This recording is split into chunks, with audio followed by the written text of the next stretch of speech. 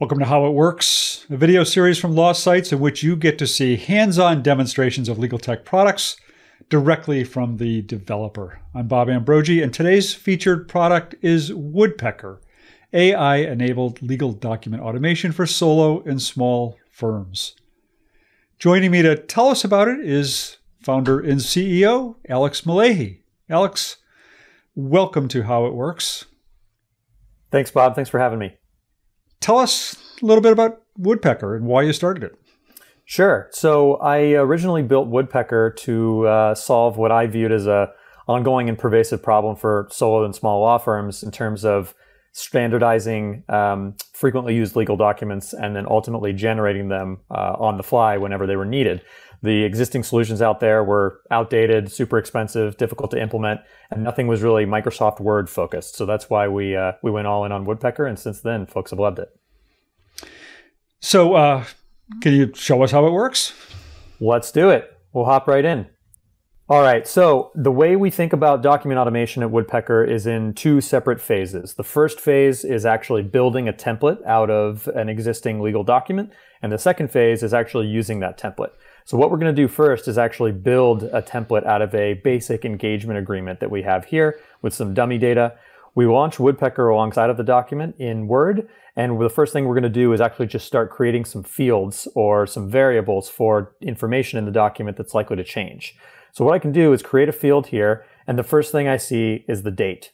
So I'll do a simple field here called date. I'll make the type a date.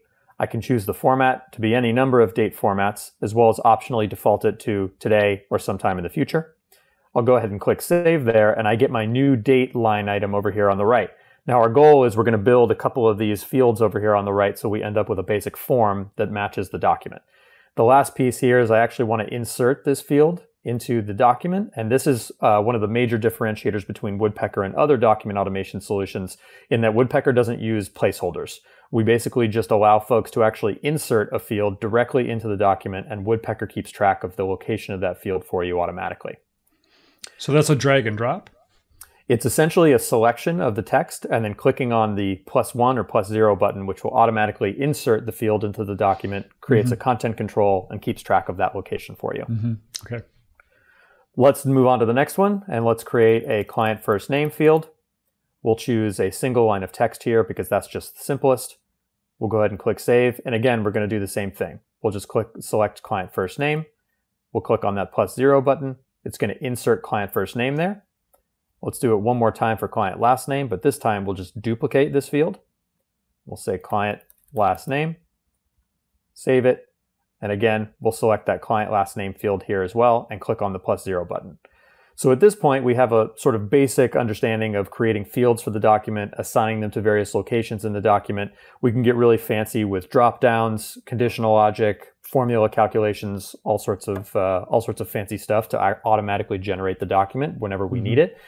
We won't cover all of that today, but essentially this is the basic usage of creating our template in the first phase in this journey. Any questions on that, Bob? Just what if I'm new to Woodpecker, but I've got some templates I've created using another document automation application. Is there any way to import those? That's a great question. Yeah, so we actually have developed what we call our auto template engine, which isn't viewable right now because I have my 3 fields here created. It would actually be viewable when I don't have any fields created.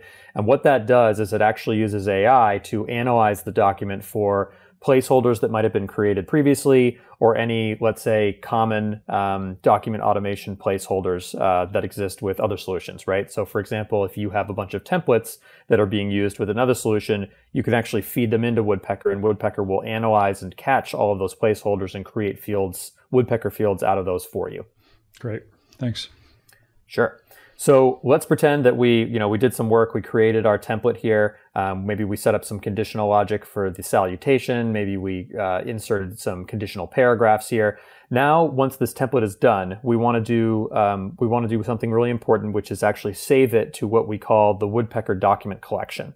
So what we're going to do now is save the template to the collection by clicking on this little floppy disk icon shortcut in the header here. And what this does is it actually saves this template to a cloud-based storage drive similar to, let's say, a Dropbox. And that template now is shared with everyone on my team. So everyone can now use this template either within Word or within our dashboard. Okay, and now that we've saved it to the collection, what we want to do next is actually look at the 3 different ways that a Woodpecker template can be populated.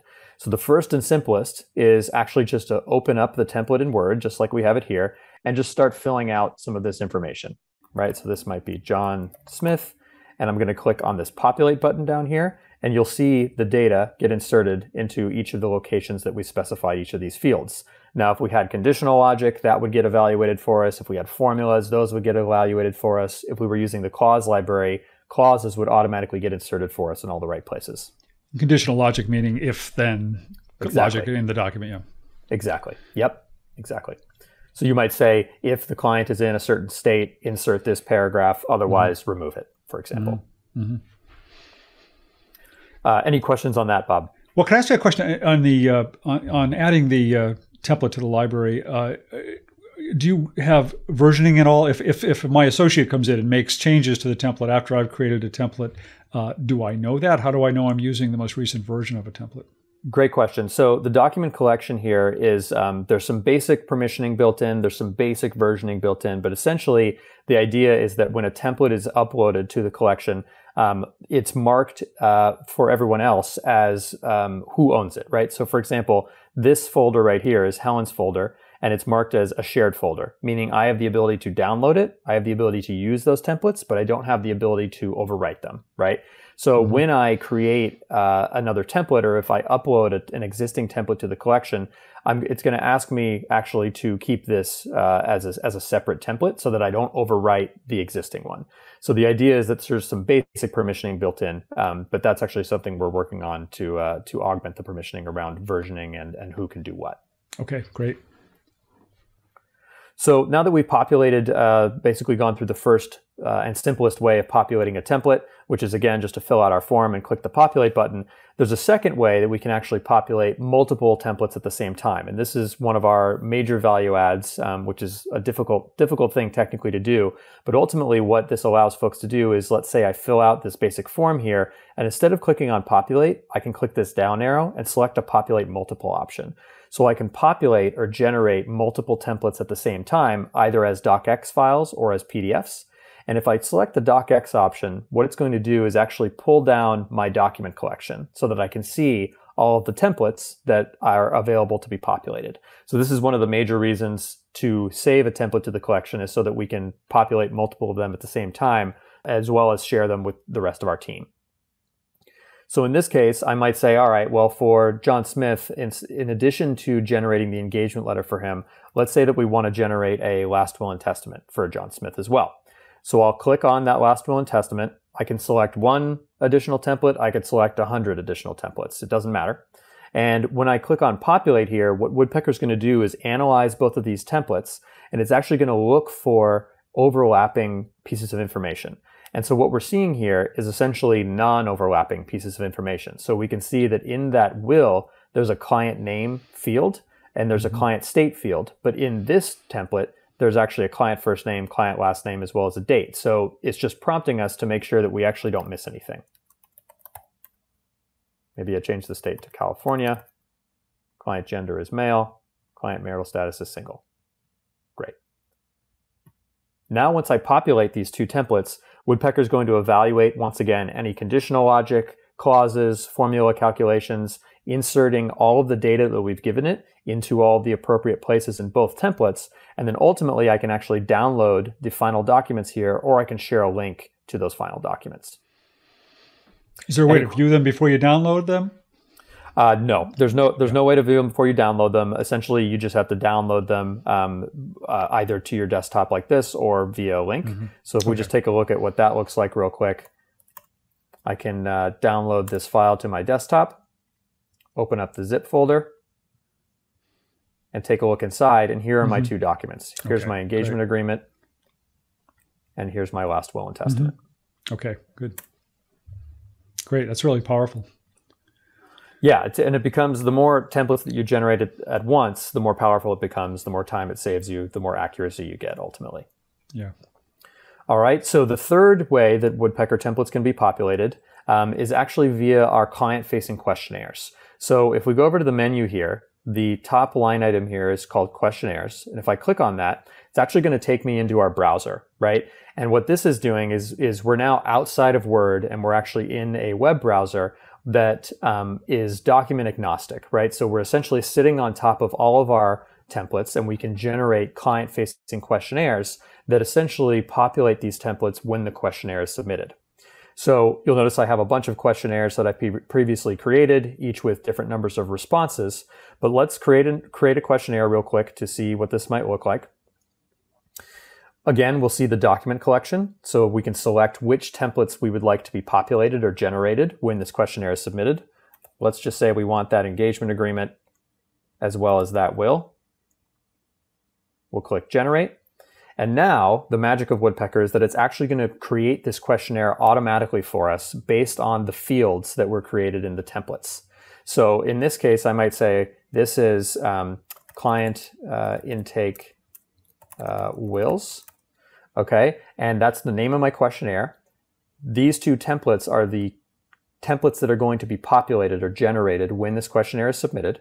And then ultimately down here is my questionnaire fields, right? So each of these fields, like I said, has been generated from the template itself. And we now can say, all right, let's require none of them. Let's require all of them. Let's change the name of each one of these. For example, from client first name to your first name. Maybe we leave a little description here that says, please enter your first name.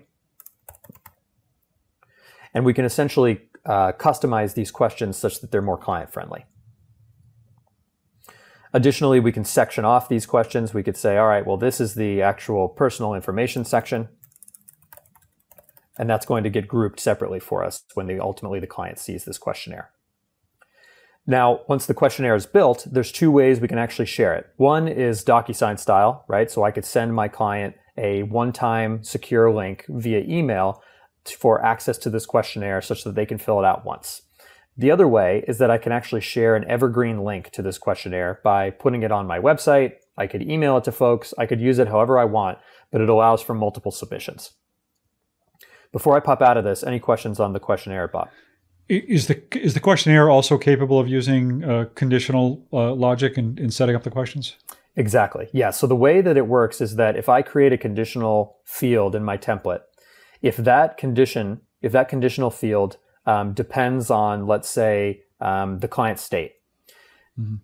all I need to do in the questionnaire is specify the client state, and that conditional field is going to get evaluated behind the scenes. All right. So we actually won't see it in the questionnaire because it doesn't require input. Now, we can also set up conditional fields such that they conditionally prompt someone for an answer. For example, I might say marital status, and if the marital status is married, I might want to prompt for the spouse name. And so the questionnaires are smart enough to pull in that dynamic field and show it to you or not show it to you, depending on your answer to, let's say, client marital status. Mm-hmm. Okay, great. So when I save this guy, it's just going to save my questionnaire, and it's going to add it to the list, client intake wills.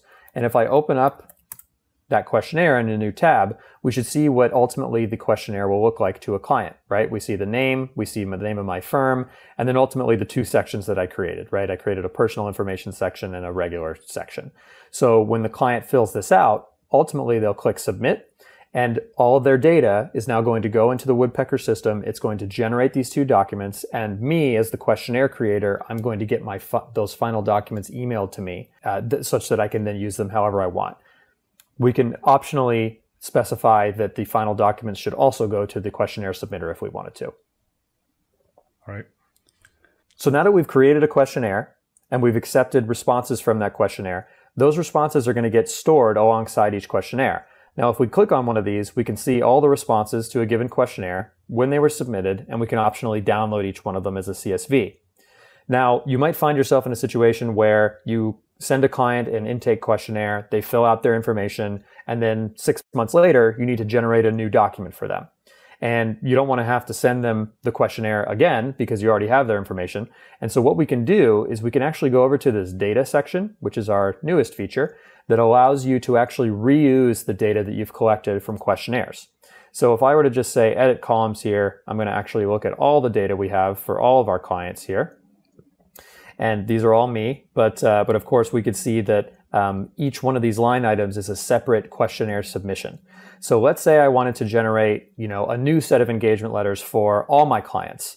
All I would have to do is select all my clients here, click on this Populate Templates button, and once again, we're going to see our document collection get pulled up. So all I would have to do is say, all right, generate an engagement letter for each one of these folks.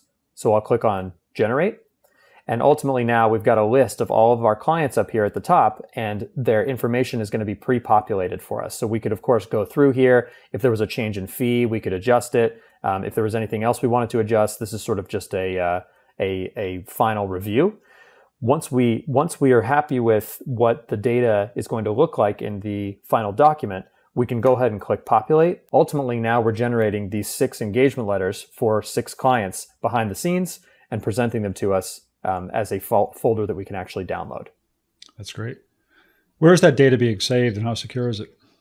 Great question. So our entire infrastructure is built on AWS in a US-based data center. This data is encrypted in transit and at rest, as well as associated to only your user account through a hashing mechanism, such that the only thing that can read this data is your user account and Woodpecker on behalf of your user account when it's generating these documents for your clients. Alex, what about integrations with law practice management applications? Great question. So we have an integration with Zapier, which we've sort of taken the kill 3,000 birds with one stone approach, because Zapier has integrations with 3,000 different applications, and our customers have asked for all sorts of different things. So our sort of standalone or flagship integration is via Zapier, meaning that anything that is also plugged into Zapier can be plugged into Woodpecker.